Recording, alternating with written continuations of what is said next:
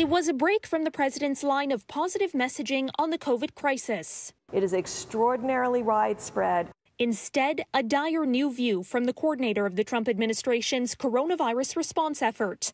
The outbreak has hit a new phase, said Deborah Birx. The comments drawing the ire of Donald Trump. And as he does at times, the president saved his anger for Twitter, saying Deborah took the bait and hit us. Pathetic. I think that she has enabled.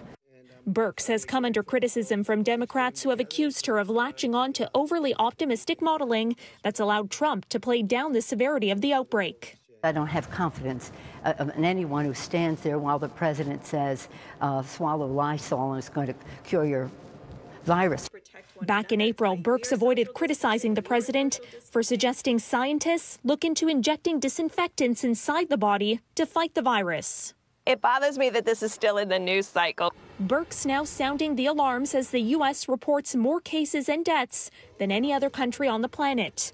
But for his part, the president is sticking with positive messaging.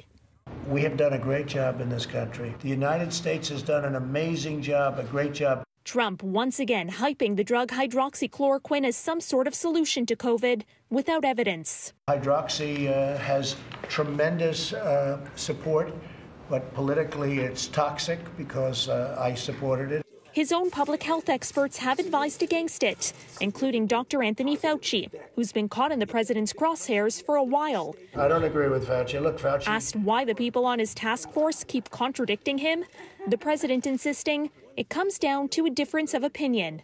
We disagree on things. We disagree on things. For City News, I'm Caryn Ceolin.